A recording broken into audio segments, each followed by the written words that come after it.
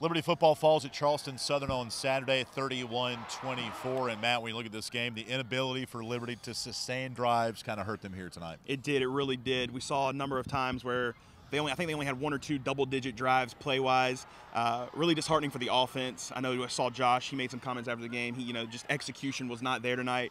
One thing we hit on in the radio pregame show was that they needed to sustain a good running offense. The Flames did not do that, only getting 53 yards on 22 carries. That made them very one-dimensional, which hurt them in the long run. On the flip side, Charleston Southern, a predominantly rushing team, did a great job passing the football here today, which was a big key. Austin Brown had a great game. Austin Brown did have a great game. Pereira and Dinkins, the two receivers for Charleston Southern, also had great games.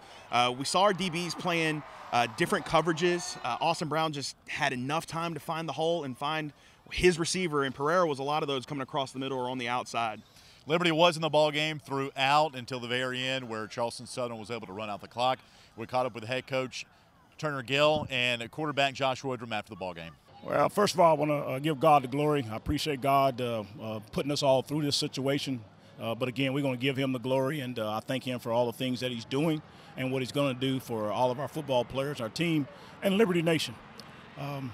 Offensively, we struggled pretty much all game. I got to give a lot of credit to their defense. That's why they're the number one in the country in their total defense.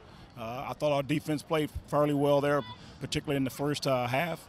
Second half, they were able to gain some more things going on, and we weren't able to stop them, and they made the plays when they had to make them, and we didn't make enough plays.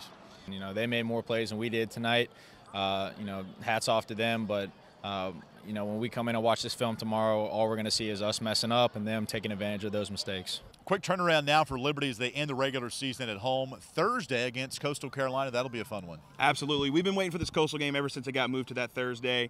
Would love to send them out of the Big South with a loss, especially at home. Always a big physical game. Saw a huge physical game here tonight. These guys need to turn around quickly. It's going to be interesting to see how the coaching staff, training staff, the support staff get these guys back on the right track in a short week. Kickoff in Lynchburg Thursday at 7 o'clock. Our pregame radio coverage coming your way at 5:30. It will be televised nationally on ESPN News. For Matt Camary, I'm Alan York for LibertyFlames.com.